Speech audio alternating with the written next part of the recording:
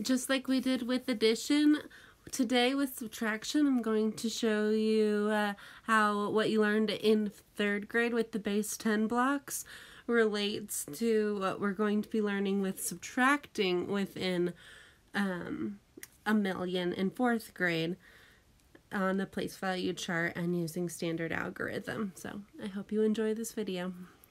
All right, in 3rd grade, I know that you learned to use base 10 blocks to solve subtraction problems. So I have our base 10 system set up here, and I also have the place value chart that we've been using in 4th grade and standard algorithm.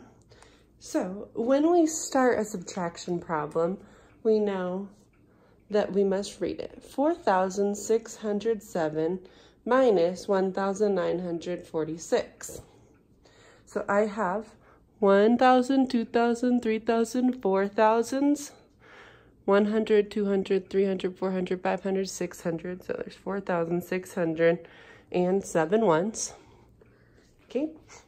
And over here we also have 4,607 ones. We're going to be taking away 1,946. So we start in the ones place. We have 7 ones. Can we take away 6 ones? Yes, we can. 1, 2, 3, 4, 5, 6. I have 1 left. Oopsies. Over here, I can do the same thing. -1, -2, -3, -4, -5, -6, and we have 1 left. Now I'm going to the tens. Now I'm taking away 4 tens, but I have no tens to take away.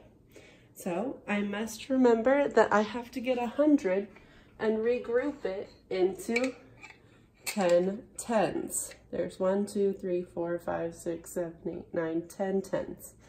So I'm going to take one of my hundreds and regroup it into 10 tens. What that looks like when we regroup in standard algorithm is we had 6 hundreds, I take one of them and I break it down into 10 tens. Now I have 100, 200, 300, 400, 500s left.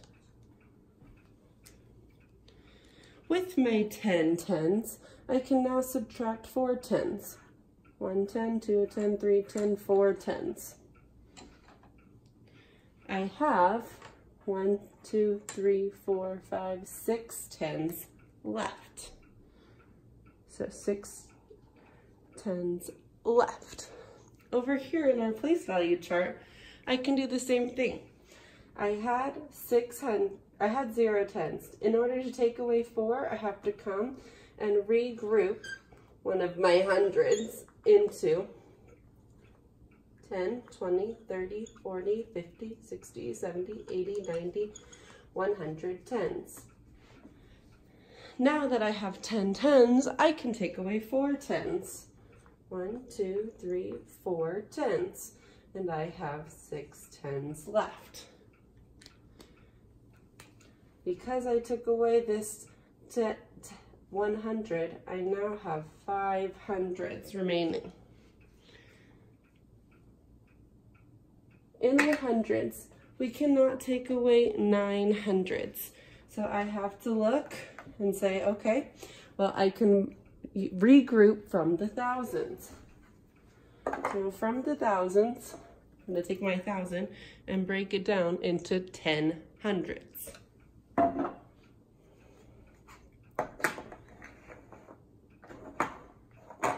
Hopefully you can see that. So now that I have taken one of my thousands and I have broken it down into 10 hundreds. That means that now in our hundreds place we have 10, 11, 12, 13, 14, 15 hundreds left. 10 and 5 is 15. I have 3 thousands remaining, and I can subtract my hundreds. 15 minus 9 is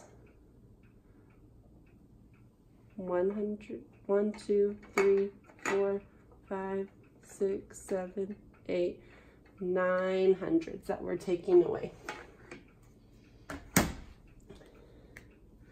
We have 100, 200, 300, 400, 500, 600 left. Over here in the place value chart, we can do the same thing. Where we cannot subtract 5 hundredths minus 9. I can't cross out 9 because there are not 9 here. So I must regroup. 100, 200, 300, 400, 500, 600, 700, 800, 900, 1,000. That's how we got our 1,000 regrouped. Now I can take away 9. 2, 3, 4, 5, 6, 7, 8, 9. And I have 1, 2, 3, 4, 5, 6 left. Because I regrouped from the thousands, there are now 3 thousands left. 1, 2, 3 thousandths. And I regrouped 10 more over here, making it 15 minus 9. If we have 3 thousandths, we can easily take away 1,000, leaving us with 2 thousandths. 3,000 minus 1,000 is 2,000. We can always check our work by taking our answer, in this case 2,661, plus the number that we subtracted, 1,946, and our goal is our answer, if we subtracted correctly, should be the original number that we started with.